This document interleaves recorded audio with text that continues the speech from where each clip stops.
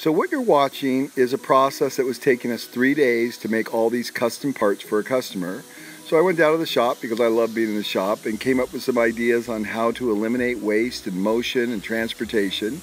And we have to drill these little aluminum parts. We have to drill them twice. So number one is I was noticing I was reaching up to this handle all the time and taking my hands away from the work, and then it was having more setup time. So I said, how can I change that? So I simply took a bungee cord and then put a bungee cord to act as a spring, and then put a piece of webbing on there, and I hit it with my hands, and away you go.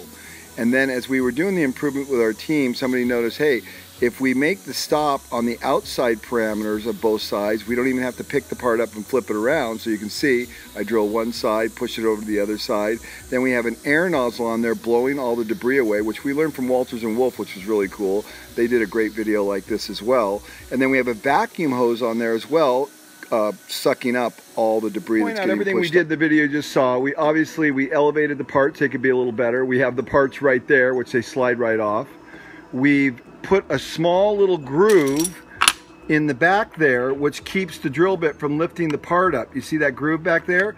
And then originally we had the stop here, so every time we had to flip it around and go like this, but then we realized, hey, we could just have a stop offset on either side and not have to flip it, so we eliminated all that. We have obviously the vacuum, everything just cobbled together. We took a regular air gun because we didn't have a normal nozzle to put on here. Look what I did, I just screwed it down real quick, screwed the air nozzle on.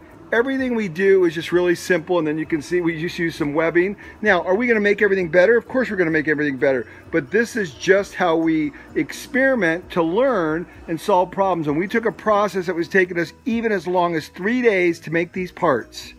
And now we cut them and drill them in 8 hours. Gigantic improvement.